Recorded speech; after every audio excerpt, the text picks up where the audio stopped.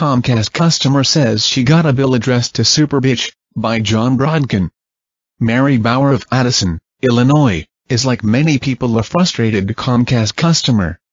Her cable TV service continually kept shutting off, and she says 39 Comcast technicians visited her home over several months to try to fix the problem. Then, she stopped receiving her monthly bill. After 4 months without a bill, she called Comcast to ask how much she owed. A new bill was sent, but not to Mary Bauer. Instead, the bill was addressed to Superbitch Bauer, according to a report on WGN in Chicago yesterday.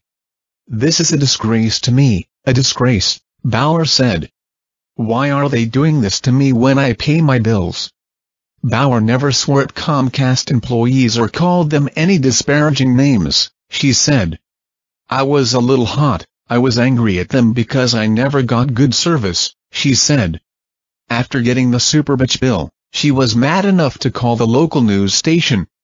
"I am not going to open this bill until they send me a new one with my name on it," she said. "And I'm not going to be quiet about Comcast. I'm going to tell everyone not to get Comcast." Further reading, Comcast tells us why it's not to blame in Netflix fight. It was only business. WGN quoted a Comcast spokesperson as saying that the company is investigating the matter thoroughly and that Comcast would reach out to Bauer.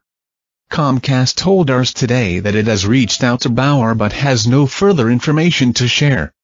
Last week, we wrote about a Comcast customer whose first name was changed to Asshole on a bill.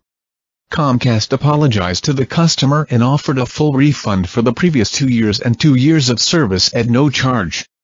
Comcast also said it was looking into technology solutions to prevent such name changes and re-examining training of its customer service representatives.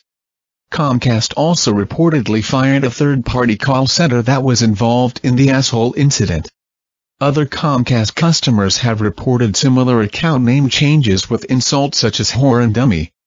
Comcast, the largest cable company in the U.S. with about 22 million customers, could soon be serving another 8 million subscribers if it is allowed to buy Time Warner Cable.